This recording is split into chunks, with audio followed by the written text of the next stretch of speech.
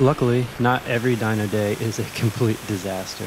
Sometimes everything just works. My longtime friend and customer wanted to break 1,000 horsepower with his twin-turbo LS Fairmont on a Holley HP ECU, and things went pretty much perfectly until they didn't. So in this video, I'm going to show you how smooth a dyno session can go and how a single incorrect part kept us from making even more power. Good news is all of our inputs and outputs and sensors and all of that stuff is all set up. The bad news is the fuel timing tables they just had to be redone from scratch. And this is a new computer, first car doing it. And I haven't switched any of my old files over or anything. So we're gonna have to do this one legitimately from scratch. It's some bullshit. Haven't even started it yet. And so even though I use his base file with all the stuff set up, I still have gone through and modified basically everything. Messing with the IAC parked position right now. All right, let's see if it'll run.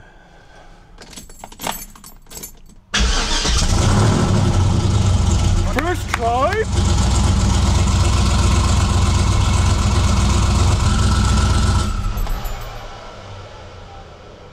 That's actually pretty good. I'm going to this is closed loop completely turned off. I don't use closed loop during warm up. And I'm gonna change my target fueling. Not that I need to, because I'm not actually using it for anything. I just like them to match as close as possible. Being twin turbo with the exhaust on each side sounds a little bit weird. Should we put it on the dyno? Yeah, I think we're just gonna go ahead and put it on the dyno. Let's go. Part throttle fueling's been fighting me a little bit, but I think it got it pretty close now.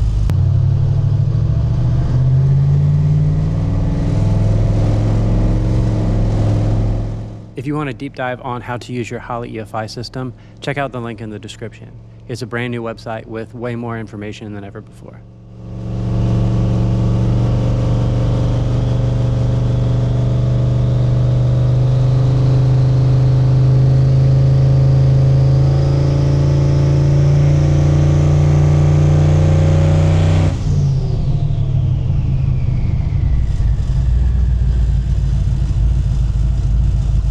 Back to idle real nice, so I'll keep tinkering with it, but I think it's time to start doing some full throttle runs. Check it out, it's even got power steering. Let's try and make our first full throttle run. I got my targets real fat and doesn't have any timing in it. The throttle body on this thing is like super stiff. You gotta like really hammer down on it to get it to go.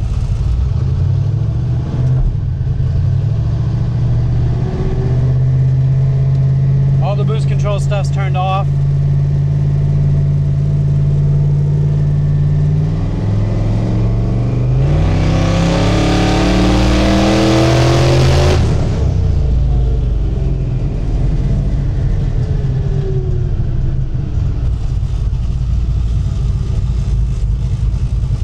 This thing vibrates like crazy.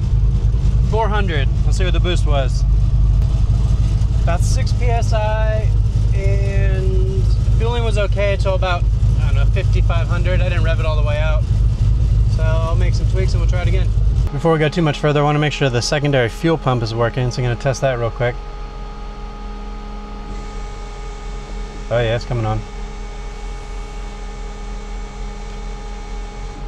400 so far seems a little low. I ain't gonna lie, bro, sometimes like late nights I just cry. May have just started with the timing way too low, so a little timing, some fuel tweaks. Try again.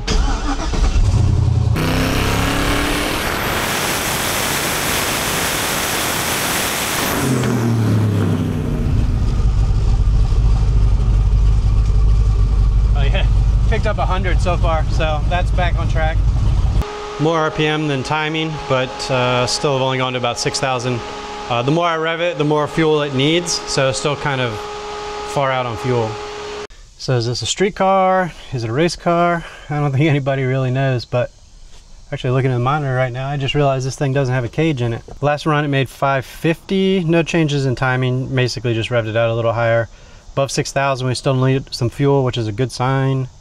And then hopefully it's about time, probably one, maybe two more runs, and then it's time to turn the air compressor on. So that's the power at like 6 pounds, and essentially the lowest we can get the power to go. So since this is just a street car, I don't want to keep it packed with ice the whole time.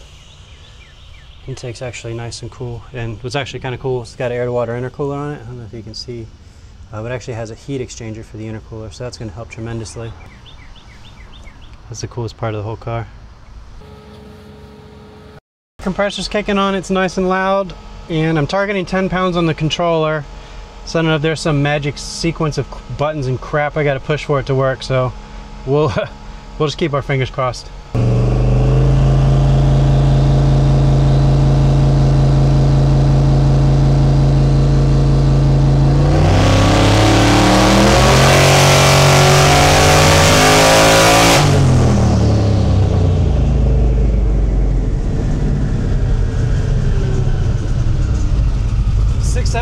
So I guess it worked.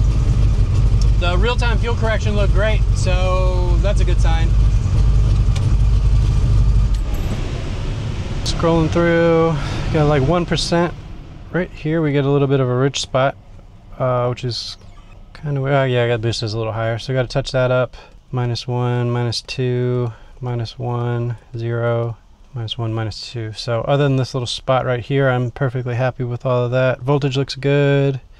Air feels nice and safe, and fuel pressure is right on the money too. So I think we're in good shape. We're gonna give engine bay and everything a once over, make sure nothing fell the hell off. And do we want to play with timing? I might give it another 5 pounds of dome pressure, and then maybe we'll tinker with timing a little bit. Made another run. There's been like 50 people that have come by to talk today, so kind of forgot to record. It made like 740 something, basically 750, and I'm all screwed up from stopping to talk 80 times. So I'm gonna throw 5 pounds of, yeah, we're gonna throw 5 more pounds of dome pressure at it and see if we can do this uninterrupted this time. All right, I'm actually recording this time, so that's helpful.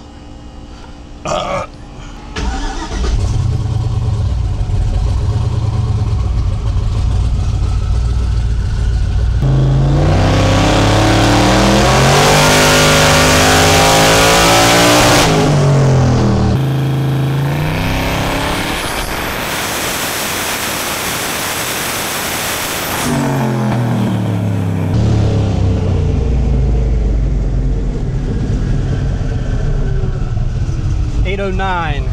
Fueling goes a touch rich as the converter flashes. I'm not going to try and chase that at the moment, but past that everything is rock solid. This boost controller's kind of spikes. It kind of like spikes and then drops back down. Not totally untypical, but I don't really have any control over that. In our air temp with just the heat exchanger and no ice, we're up at about 130 degrees. So I don't suspect he's really going to be running it at these boost levels on the street. It's just going to do a burnout anyways. So I'm going to go ahead and throw some ice in it. Yeah, I don't really want to put any more timing in with how high the air temp is. So yeah, we'll see. We'll try some ice, some timing, and I'd like to get a little bit higher at this boost level, power-wise. The way the drain is set up for this, I'm going to get 100% of this water on the floor. Ah, it's everywhere. Needs a bigger hose. That drains super slow. You can fit like 14 dead bodies in this trunk. How slow that's coming out. This is probably going to take like 20 minutes.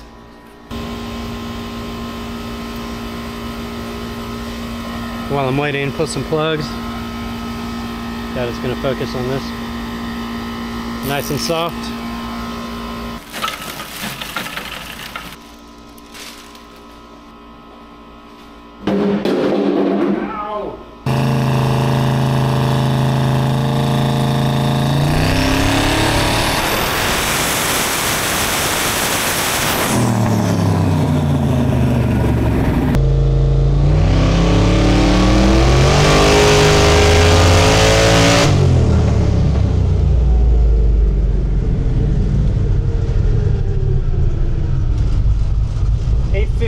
I didn't rev it quite as high as I got into the rev limiter last run. So I was a little bit of a little girl about it. All right, let's check this one out. The million-dollar question is usually what's the next move, more boost or more timing? We picked up like 50, so we're gonna put some more timing in this. Other than the brief boost spike, the fueling is absolutely perfect. 0, 0, 0, 1, 0, 1, 1, 0, 0, 1, 0, 0, 0, minus 1. The target air fuel ratio is pretty rich too. Yeah, we'll try a little bit more timing on this one. So a little bit of change of plans. I actually pulled a decent chunk of timing out of it down low, especially around where that boost spike is. Pulled some timing out everywhere, but then brought some timing back in, changed the shape of the timing curve a little bit. So I think overall we're probably down like 1 degree from where we were peak. And I went up 5 PSI on dome pressure. So we're gonna try this and see where we're at.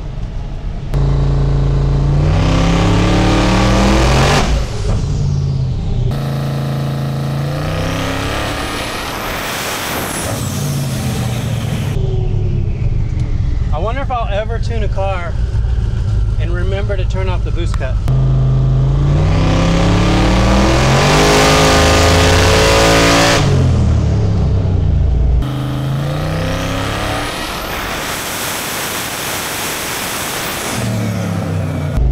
That sounded healthy. 915. Up to this point, things were right on track. You might have been able to sense my, something seems a little bit off. Turns out the converter that was used in this build was one of those, I think it was like something that a friend had laying around. Basically, long story short, it wasn't spec'd for this combination at all. It was just like one of those, let's put this in the car to get it up and running type of things. And long story short, it just wasn't up to the task of what we were asking it to do. As the boost went up, you could hear that the engine was audibly running happier and making significantly more power. However, the dyno was not showing that, as it was just kind of pushing through the converter. He has since had a converter spec for the car. I think it'd be pretty interesting to put the car back on the dyno exactly as is with the new converter and just see how much more power the car is actually making as it sits. Okay, so it picked up a decent chunk of power for not much boost. I don't know if it's my brain messing with me or what, but it sounded significantly better. I hate these stupid boost spikes. They always come, like RPM wise, at the worst possible spot. There's nothing I can do about it. I'm running this significantly richer than I normally do, so I think, I don't know, the timing is about kind of where I want it.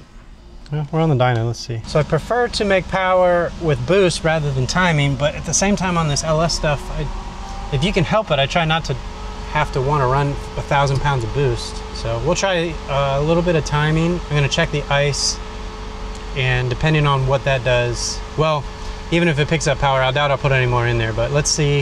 This is more of like a verification to make sure the timing is where it actually wants to be.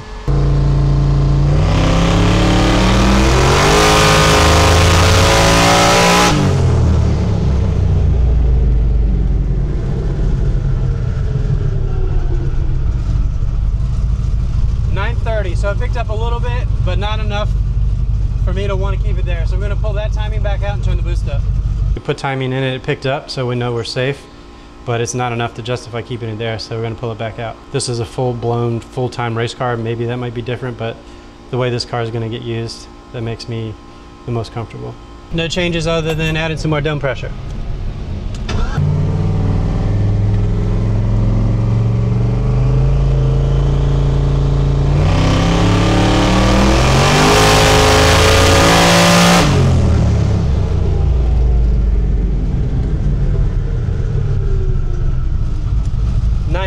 That's just messed up.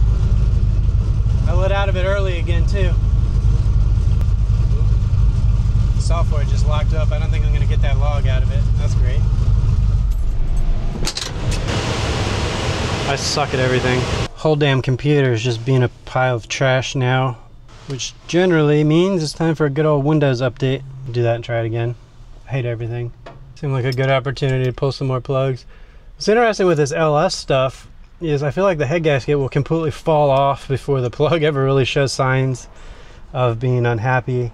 Like this plug right here, like you could easily put another 4 degrees of timing in this if it wasn't a concern of, you know, head gasket.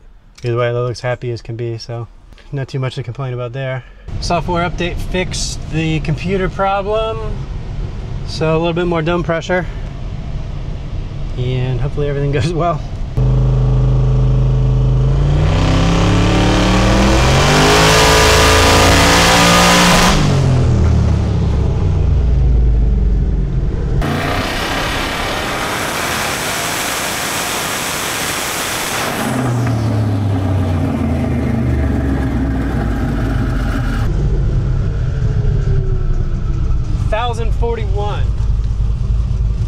Hopefully that's going to be good enough. Let's give him a call and see what he has to say.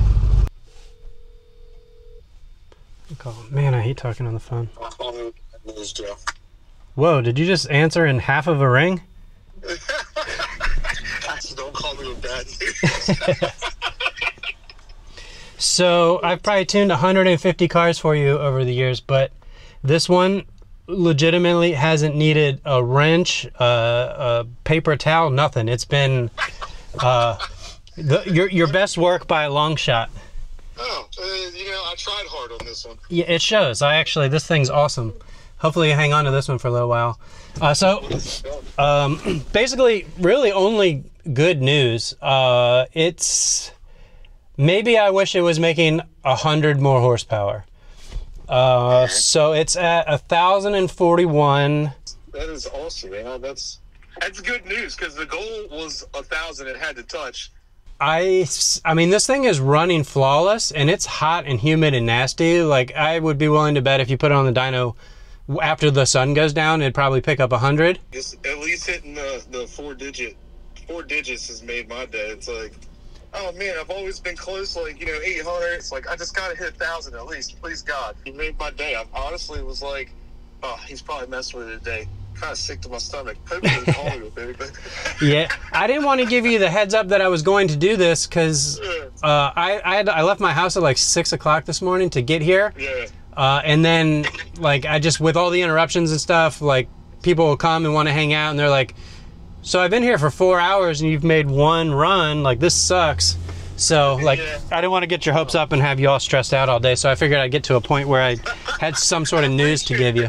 I appreciate that, because I was stressed out, not even knowing it was there. Like, oh God, what could it be all right? It might be all right. It should be all right. The only thing I haven't tried is the two-step. 97.7% done. Okay. But other than that, everything else is doing exactly what it's supposed to do. When I say it's been problem-free, I mean it's been the biggest problem the whole day is my computer needed a Windows update. So, like, that's on me. That's not even on you. That's good to hear. I mean, I swear when I put that car together, it was like, I just don't want any problems out of this car. Like, yeah, this costs a little bit extra money to do this, but fuck it, we're doing it. Yeah, and I learned a few things that I'm an idiot. This is good news, man. You made my day. Yeah. Awesome. Cool. Well, yeah, we'll call it good here on power. I'd like to keep, I'm going to be here tomorrow. I'd like to keep it overnight so I can cold start it. Cool. I'll talk to you soon.